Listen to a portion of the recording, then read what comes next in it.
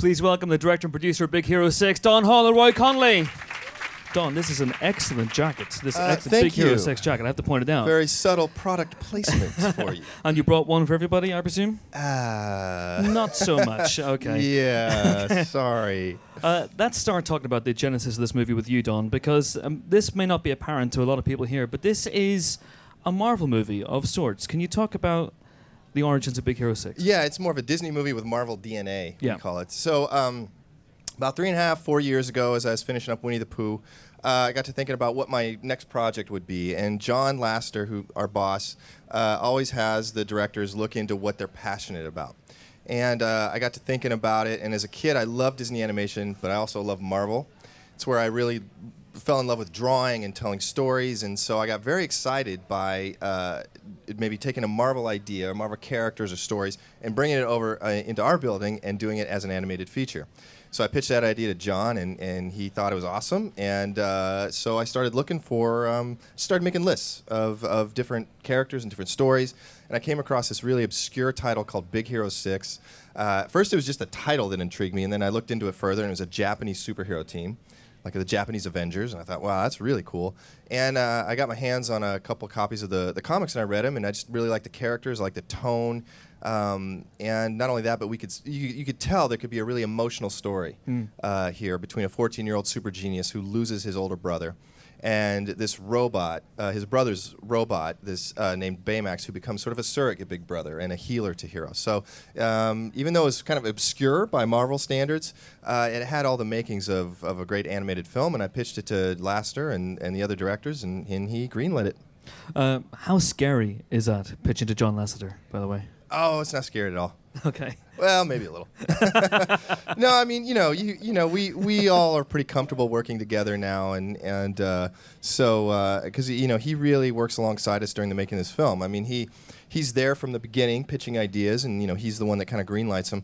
But he's also there with us in by the end of the film when he's in editorial with us and looking at animation. So he's there on a big scale, but also there for the details, and it's just so awesome having a filmmaker be our boss. Yeah. It's just the best feeling in the world. So, yeah, I love John.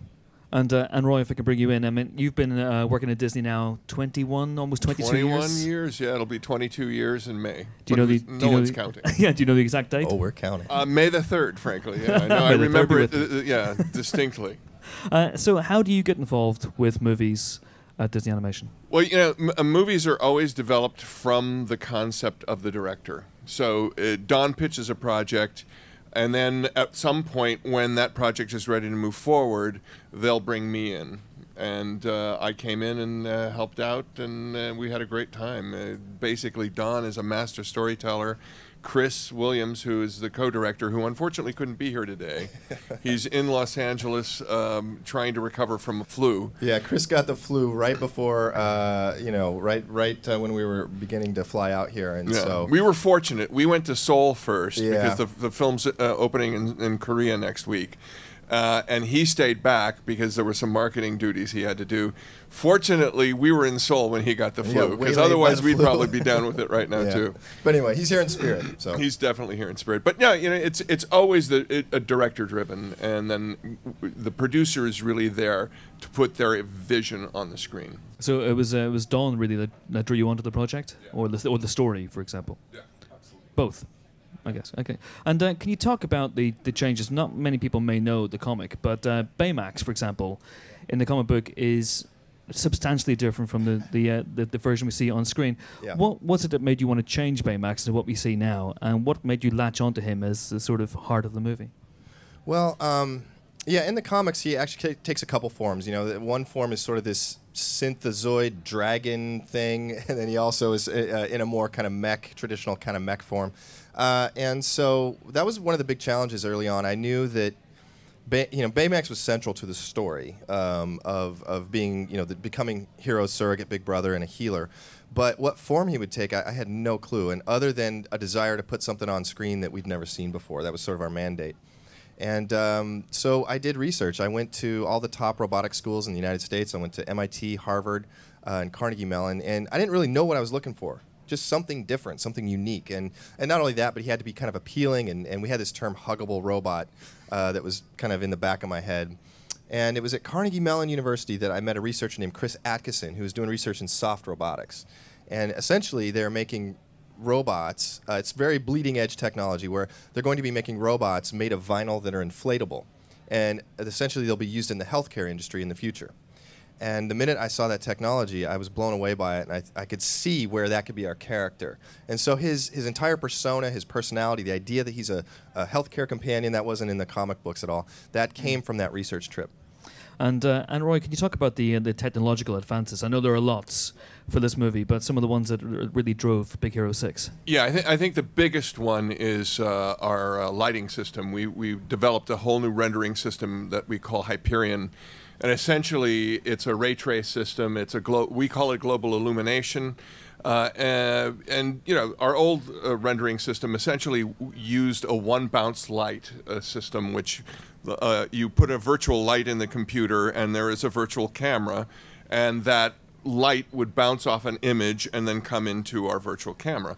What happens with Hyperion is that it's really more physically accurate in terms of how light acts.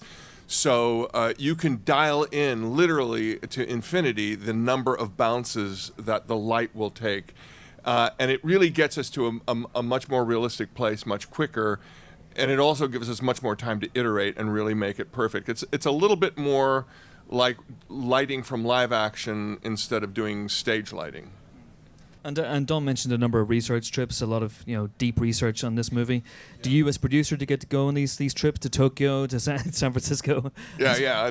On this one, I did not go on the trips, although I did do a lot of the searching for people to come in and talk with us. One of the big things, because we're dealing with loss, was we brought in psychiatrists and some social workers to talk about teenage loss. Oh, really? Yeah. Oh, yeah. It was really important, and whenever we're working on a story, research is the primary asset that we use, and so it was really a mind-opening experience, this film. And obviously at Disney, you have a fairly big shadow. There are 50. This is the 54th movie. There are 53 before that. It's a movie that deals with loss. You have the likes of Bambi, The Lion King. Do you feel that weight on your shoulders when you're making a movie like this with themes like this? Maybe a little bit. I mean, essentially we're all big Disney fans. That's what drew us to work there. We all kind of have similar stories. At one point in our childhood, we saw a Disney animated film and fell in love with the medium, fell in love with the idea of working there, and chased that dream down until it happened. So I'm not sure if I would call it a weight. I would call it more just a healthy respect for our legacy. And yeah, actually, inspirations, that's a good word for it. And so you just want to make sure that what you're creating, the story you're telling, can sit on the shelf next to all those classics. Absolutely. Let's meet Baymax now. We have a clip from the film. Don, I don't know if you want to set this up. Yeah, this happens about, I'd say, probably about the beginning of Act 2. And so what has happened? Well, we meet our character, Hiro Hamada, 14-year-old super genius. But he's essentially kind of wasting his gift doing back alley robot fights where there's illegal gambling and this kind of that. He's kind of a hustler. And his older brother Tadashi, who's also a roboticist, wants to get him interested in going to college and stop wasting his time in back alleys bot fighting gangsters. So he inspires Hiro by taking him to his college and meeting his friends who are working on all these really cool projects. And Hiro does get inspired to go to college. And so he applies himself, he makes an invention, and there's sort of a expo type of thing to get into the school. He presents his invention, which are these really cool things called microbots. And he does get into school, and it's this really great feeling. His brother's proud of him. Hiro's feeling really good. And right on the heels of this, there is a fire in the expo hall, and Tadashi rushes in there. Tadashi is Hiro's older brother. Rushes in there to save somebody and ends up dying in an explosion. And so Hiro gives up on going to college, and he's really in sort of the throes of depression when we meet Tadashi's robot, Baymax, comes to the forefront here. That may be the most thorough clip setup I've ever had here. That's amazing. Enjoy the clip. I've seen the movie a few times. Thank you. Great stuff. Hands up who wants a Baymax. Oh. There you go. Yeah, I'll do it we as all well. Might as well. Are we close to getting a Baymax? How I close? don't think we're quite there yet. It's going to be a few years. But you know what's interesting is I've been getting emails from some of the scientists, that consulted on the film, and they've been going to lectures. And Baymax is now becoming sort of the pitch person for soft robotics. So it's come full circle. Like they inspired me, and now this creation is sort of inspiring them to hopefully get more funding for this technology. Chris Atkinson, who was the chief roboticist who we met with, was very excited. We invited him to our wrap party. And when he saw the film, he thought, "Oh boy, my funding is going up." So it was a good thing. It's such a wonderful pro-science movie. Was that part of the appeal? Well, for me, what I really love is the fact that it's a pro-intelligence movie. These kids are all really smart, and their superpower is really their technology and their brains. And I think it's a great message. Okay, now if you have any questions for Don and Roy, put your hands up. Wow, right away, right here in the front row. We have microphones coming round. Hi, first of all, I've seen it. It's absolutely amazing. Thank you very much. Oh, thank you. That idea of going full circle, Marvel influenced you. I was wondering, is there any opportunity for you influencing Marvel and creating a new series of comics? That's actually a good question. I don't know. I mean, never broached the subject with Quesada, but it's certainly not an unappealing idea. It's just we haven't had time. We just finished the movie. Now we've been promoting it, but kind of cool. Yes, so please. We'll see what happens. Okay, thank you very much. Any more questions for? Oh, right here at the back. I wanted to ask, how do you select your stories, for the next project? And are you gonna make a sequel of this movie? How do you select your stories? The question of every meeting. Big Hero 7. Yeah, well, yeah, we don't know what I don't know. We don't know what to call it, so I don't know if there'll be a sequel. Can't put another number in it. That's the barrier. That'll dictate our decision. So as far as selecting the stories, I kind of went into it a little bit. It really comes from the directors. All of our pool of directors are tasked with generating stories, and we never pitch one idea. John asks us to pitch at least 3. And the idea being that you don't put all your emotional eggs in one basket. You spread it out. And the exercise of trying to pick 3 ideas or come up with 3 ideas that you're passionate about inevitably leads to one kind of poking through as the one that's the best one to go forward with. So essentially it's all the directors that are coming up with the stories. And in terms of a sequel, we would go through the same process. We would pitch a sequel with other films. If the sequel idea was something that was interesting, we would move forward with it. But seriously, we've been running around the world opening this. We worked like dogs getting it done. We literally 5 days before we opened at the Tokyo Film Festival, we got it done. So we're going to take a little vacation, and then we're going to figure out what we're going to do. Big vacation, not a little vacation. So I'm the producer, a little vacation. And Roy, can you talk about your involvement as well in the story process? What's that like for a producer at Disney? It's great because I'm in the room pretty much with the story team all the way. I actually come from kind of a development background, so that's probably one of my favorite aspects of the film. But I'm pretty much involved from, putting the writing team together and getting the story team together and all the teams. I'm really responsible for making communication happen within the project. And I work with it all the way through till the end. And marketing, I'll be working on this until we get the DVD out, which comes out sometime in the end of March, and then that's when I get my vacation. But Don, you're okay. You're off pretty much now. No. We still have more promotion to do, and we were very fortunate. We got nominated for a BAFTA, so we'll be coming back and attending the BAFTAs, and also got nominated for an Oscar. So there's all of that kind of cool stuff to and do. we open in China on February the 28th. Oh, so yeah. Wow. That's kind of the end of the delivery. Any more questions for Don and Roy? Yes, please, here in the front row. Thank you. Yeah, right there, guys. I was basically just wondering, obviously you see at Carnegie Mellon they were kind of working on a lot of soft robotics. What were some of the other universities, such as MIT, kind of working on? Say, if Baymax wasn't inspired by soft robotics, what could we potentially have seen kind of in this movie if it was inspired by another topic of robotics? That's a good question. Oh, you mean if I didn't go with soft robotics, what other kind of form? Yes. Well, Interesting. The one thing we did know, and we should talk about the uncanny valley. Yeah. Well, there's a certain term in robotics called the uncanny valley where, and I saw some of these robots where they get too humanoid and they get really creepy. And so we definitely wanted to stay away from that. And that's why we chose to go really simple and kind of elegant with Baymax's design. You know, we wanted him to be kind of almost a blank slate. I mean, there's not a lot there to express with. It really challenged our animators to come up with a way for this character to express. And subsequently, I think you actually kind of project yourself onto Baymax because he is such a blank slate. As far as other technology goes, that's I'm not sure because I just fell in love with soft robotics, so I can't imagine. Sorry, I'm having a tough time imagining what like another version of Baymax. The microbots kind of came from that as well. I mean, I did see. Well, early on we were looking at nanobots. And I don't know if you guys know what nanobots are, but they're basically robots that are built on a molecular level. I thought it was really cool technology, but not very cinematic because you can't see them. So it wouldn't really work. So it became the microbots. And so I kind of combined the idea of microbots that we saw at, I think it was MIT, actually, with this swarm technology that I saw on YouTube. Actually, I saw scientists doing, programming swarms to kind of, drones to fly around all in synchronized orbit. So I thought I kind of combined those two technologies. So that was just another thing I found on the research trip.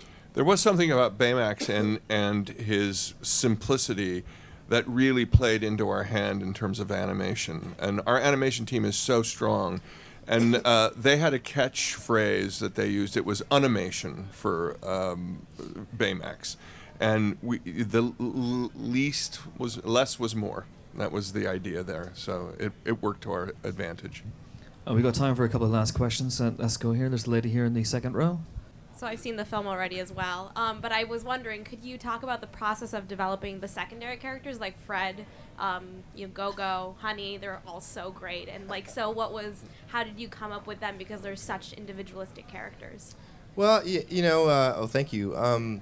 We kind of had sort of a broad stroke idea of the characters, and then once we really start refining them in the writing and the storyboarding process, but it's really not until you get the voice talent that they really come alive. And we auditioned several actors for each of these roles, and I feel like we got the perfect people to play these characters. And essentially, they brought so much of themselves to the character. Like Genesis Rodriguez is Honey Lemon. She was on an all-girl robotics team when she was in high school, so she's really smart, but she's also very sweet and innocent and kind of bubbly and a little shy at times. And so, and Jamie Chung is kind of tough as nails like Go-Go. I wouldn't mess with her. And T.J. Miller is Fred. He kind of just is, I don't know if you guys watch Silicon Valley, but yeah, it's pretty awesome. And what we love, too, is that, and Damon is Wasabi. He's not built like him, but, he definitely has the personality of him. So what we love, and Chris and I both love as directors, is when actors come in and they're not just reading lines. It's not just a paycheck. They come in very passionate about the characters and have ideas for the characters and will improv. Because we spend a lot of time crafting scenes. I mean, we work like crazy writing and storyboarding these scenes and getting them just so. But then it's awesome to get down in the recording room and kind of just be free and let the actors, we'll record the scene as written, but we'll also encourage them to go off script and bring anything they can. Like TJ, well, you guys haven't seen the movie yet, but, we asked him to come up with Fred's theme song on the fly, and he literally sang about a 10-minute version of Fred's theme song. That was amazing, and we could only use a little bit of it in the movie because it was too long, and there were parts of it that were, just a little naughty, but it was hilarious. And so we just love actors like that can bring a lot to the table. Yeah, we never use voice actors. We always use actors. We always want people who are going to bring something to the role. And this has been, these guys are real friends of the production too. They've been so helpful in terms of getting the word out about the film, and it's been delightful. Is there any chance of hearing the full 10-minute Fred Stairway to Heaven style bit of backing music? The album cut. Yeah, it'd be. We talked about it. Yeah, we'll have to see. We'll have to see on the DVD if we can squeeze that on there. Christmas #1, I'm saying. Okay, there's time for one last question. There's this lady right here. Thank you. You talked earlier about your research projects, and obviously from the producing and everything else, you're kind of captain of the ship, king of communication. What's the sort of timescales, and so how long did the research take, and then how long are you in pre-production, and sort of how many iterations of Baymax have you had at this point? Well, this project was very quick. It was 3.5 years from concept to completion. That generally doesn't happen. Usually you're in development and your concept is approved like 1.5 years into the process. So this one went very quickly. Baymax we found very quickly. Yeah, he came together. It was lightning in a bottle after that research trip, and from even his design. I mean, we didn't iterate too much. It kind of came out of the box. Shun Kim designed him, and the big question was whether he would have a mouth. And John felt like, no, you don't need it. Just go with the 2 eyes, And at one point he had a little heart, where his chip port is. That was about the 2 modifications we made. That was it. And seriously, the weekend that Winnie the Pooh came out, he was off on the research trip and found Baymax. And that was 3.5 years ago. Yeah. So I have to say, one of the great things about working for Disney is here's a guy who did Winnie the Pooh. I just produced Tangled back in 2010, and we're doing a superhero film. And I think the fact that we have that kind of freedom and that kind of trust from the studio to just, it's all about the inspiration. It's all about the vision. And if we have the vision, we can tell any story we want. And as far as just how long do you spend in research, I mean, you kind of do that throughout the movie. Like anytime a new idea comes up that needs researching, we'll do it. We'll bring in experts or whatever. As far as at the beginning of the show, I probably spent maybe 6 months. Easily 6 months, maybe a little longer, just doing research. I went to Tokyo, San Francisco, and just met with particle physicists and roboticists and people who are infinitely smarter than me. So yeah, it was at least 6 months to 8 months, of just research. So. That's a lovely note on which to end. Big Hero 6 is out on January 30th. Thank you so much for coming. Thanks for your questions. Thanks, of course, Don Hall, Roy Conli. Thank you, guys. Thanks, everybody. Appreciate it.